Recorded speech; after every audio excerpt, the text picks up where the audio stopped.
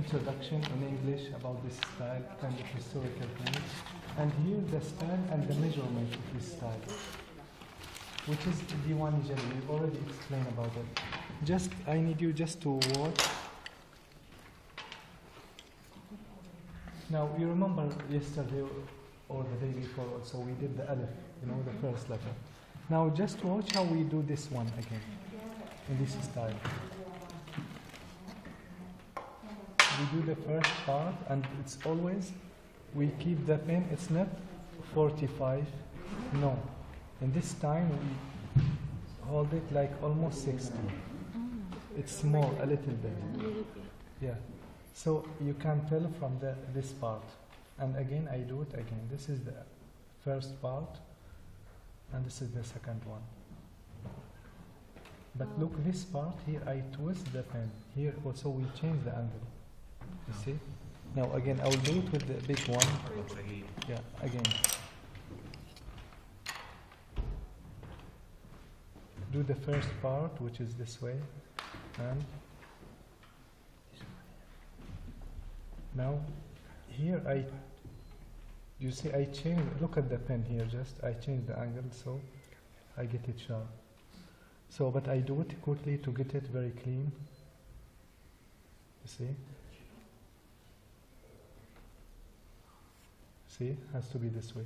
Now this is the first part, and this is very important in this style. We have two different sizes of the pen.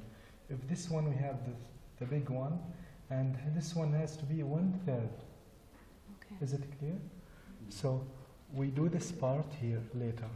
It's 1, and we take it up a little bit, and it has to continue till this bend, this part here. You see this this letter comparing with the one we studied yesterday was like this way. Yeah.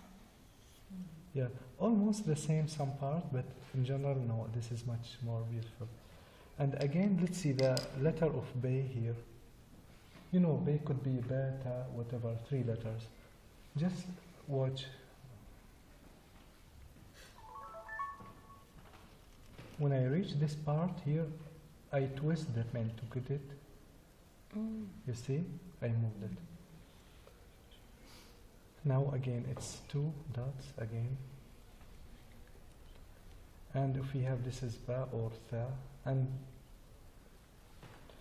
here is just to give you like the proportion for the letters, so you have it in the note. I'm not going to explain it. But let's see, I'll move to the letter J or G. Now in this style we have so many different options. Let's see. This is, you all understand, right? This is the letter of J or Jota in Spanish. Sí. Yeah, Jota. We start with this part here first. So till we reach this point, and here, I change the angle of the pen here. It has to change here this way. Now later, the last part, I added this one, the upper part here. I go backward. I didn't start from here, I start from back. Is it clear? Yeah. So here is the start. But again, look how many different ways. This is the letter, could be Jim or Ha or Kha, whatever. But again, I have another design. Now this design could go down here. Now still the same letter here. But what I should do, do this part, and again this one. It's 1 and 2. And this one has to be half of that one. You see? And now again, and if I get this, it has to be straight. And this is the line. Usually we have line when we do writing. I'm trying to explain the whole thing about this letter. And you see how many different N? We have 1, 2, 3, 4 different ones. So I'm not going to repeat it. It should be easy. But basically we have to start with the major design, and later we add this one from the top. And again this Sad and Dot here. Just watch here this part. We do this one first, and this is we start from the top again, and we mix it up. We start again from this part till we reach this point, and we have to bend a little bit this part. This is done. And if I continue to do the other letter, which is the same part, which is ta or dal, but here I have to twist the pen quickly, so I get it sharp again here.